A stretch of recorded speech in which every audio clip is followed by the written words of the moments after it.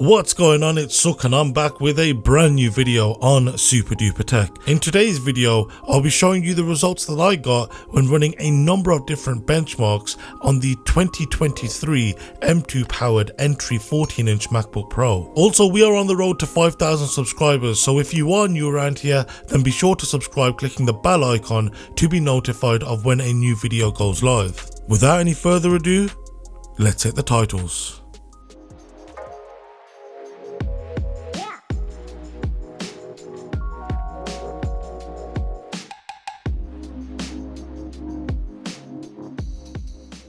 So first things first, let me just mention the spec of the model that I am testing in this video.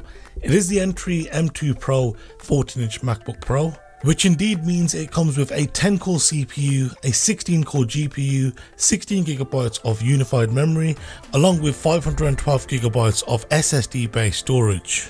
The full spec for the model that I am using, along with links to purchase this MacBook, will be left down below in this video's description. But enough about that, let's get into testing this Mac. The first few benchmarking applications I threw at this MacBook Pro were from GeekBench, the first of these being GeekBench 4.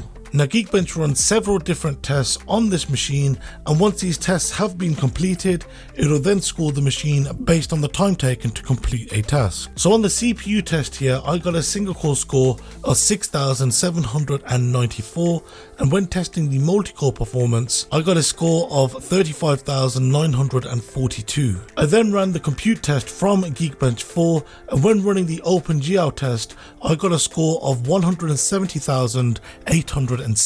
And when running the Metal compute test, I got a score of 132,549. I then ran GeekBench 5, starting with the CPU test. I got a single core score of 1,502, and when testing the multi-core performance, I got a score of 9,468.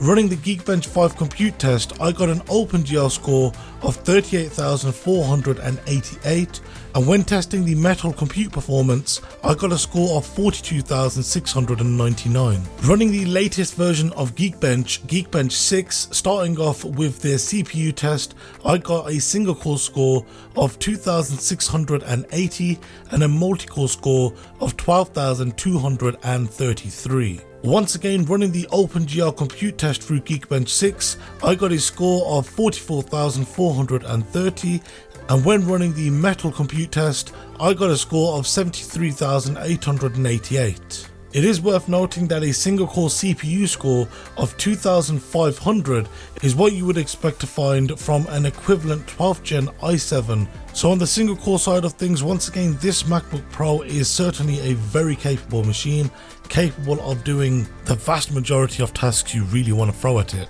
So whether you wanted to throw some photo or video editing or just general processing, this machine is certainly very capable. And so sticking with the trend of testing the CPU performance, I then ran CineBench R23. When running this test, I got a single core score of 1,642 and a multi-core score of 11,845, which gives us a ratio of 7.21. The next application I ran on this MacBook Pro was NovaBench 2. Now NovaBench runs several different tests on all aspects of the machine, from storage, GPU, CPU, and even the memory. For this test, I got a score of 2,482. I then tested the storage on this MacBook Air, and whilst I was hopeful to see some improvements, there really wasn't any. Coming in with a write speed of 3,705 megabytes per second, whilst it's certainly fast and faster than the M2 MacBook Air and MacBook Pro, compared to the M1 Pro and M1 Max MacBook Pro models, it simply is not. In fact, I got a read speed of 2,563 megabytes per second on this brand new 2023 14-inch MacBook Pro, whereas my MacBook Pro from 2 years ago gave me a read speed of 4,913 megabytes per second, which means this newer model is around 2 times as slow when it comes to reading files from the SSD, at least when compared to the 14-inch MacBook Pro from 2021. I then wanted to see how well this machine would perform graphically, and so I ran GFXBench Metal. Now I will be calculating the average for the higher and lower intensive tasks, while I will be showing you each individual result. So the average that I got for the higher intensive tasks was 403.48 frames per second, whereas for those graphical tasks that were less intense, I got a score of 329.54 frames per second. Sticking to testing the GPU portion of the M2 Pro, I ran several tests from 3D Mark, starting off with the wildlife test, which honestly was quite useless as it maxed out this test with it clocking in a maxed out score and an average FPS of 120 frames per second. And when running the wildlife stress test, once again, the best and the lowest score that I got was 20,040. So it's quite consistent across the board when you're looking at playing games around that 1080p mark. So to increase the testing by just a little, I chose to run the Wildlife Extreme test, which runs this test at 1440p. Now for this test, I got a score of 11,121 with it clocking in 66.6 frames per second on average. So it's quite clear to see, especially when comparing this test on the M2 versus the M2 Pro, that these additional graphics scores are clearly having a difference, with the M2 coming in at 41 frames per second, whereas the M2 Pro within this MacBook Pro came in at 66.6 frames per second. I then ran the Wildlife Extreme stress test, which runs the Wildlife Extreme test, but only this time on a continuous loop up to 20 times. So when running this test, the best score that we got here was 11,137 and the lowest we got was 11,099. So this test is actually quite impressive, especially when you consider that this is being ran 20 times consecutively back to back and the drop in performance isn't even 0.5%. It's impressive. Hey, if you are still watching this video, then be sure to subscribe, clicking that bell icon to be notified when a new video goes live. As I say, there is a lot of videos coming out very soon and we'll be comparing all of these Macs to other machines. So hit that subscribe button, clicking the bell icon to be notified, to be one of the first people to see those videos when they go live.